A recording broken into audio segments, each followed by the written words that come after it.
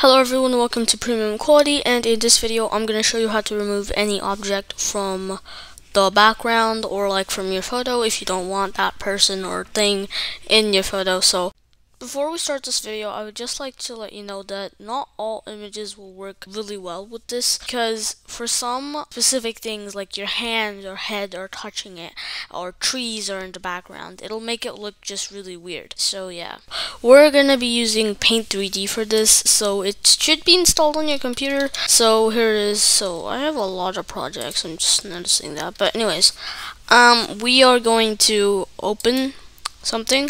So we want to open our image, so you should have your image already downloaded. So let me click it again. Okay, there we go. We'll click browse files right here, and here it is. So this is an example, but it's really tiny. So we're gonna click open, and it's going to open the file, and I want to remove the pumpkin from here.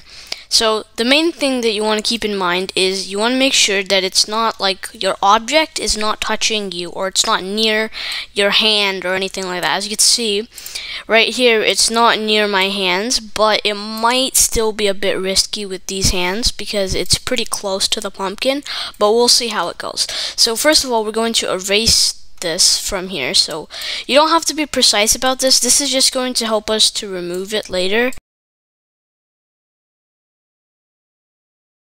Once you have it, roughly erased, what we're going to do is we're going to click this magic select option, and then you want to crop out this area right here, and then you want to click next.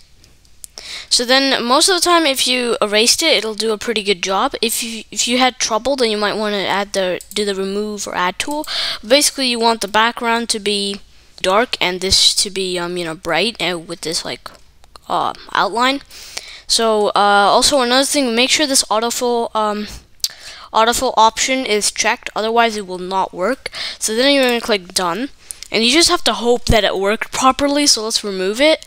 It actually worked surprisingly well for this one.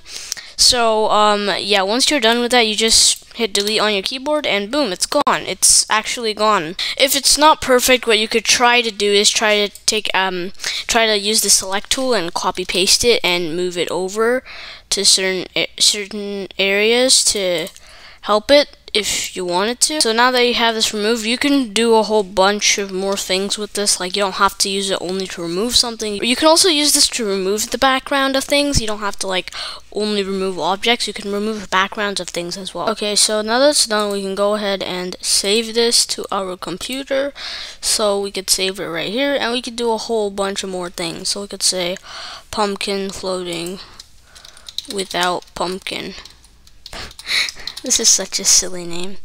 I just noticed I forgot to explain how this works, so you can use it for other things and you know what it will work for and what it won't work for.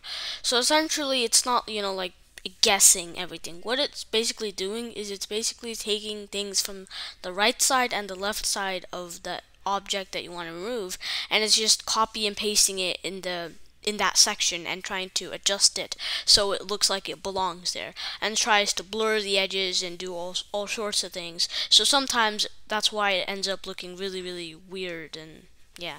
So anyways, that's it. Let's save this. Okay, so now that's done, you can close it because you don't need it, and that's it. So if you found the video helpful, then stay tuned for more.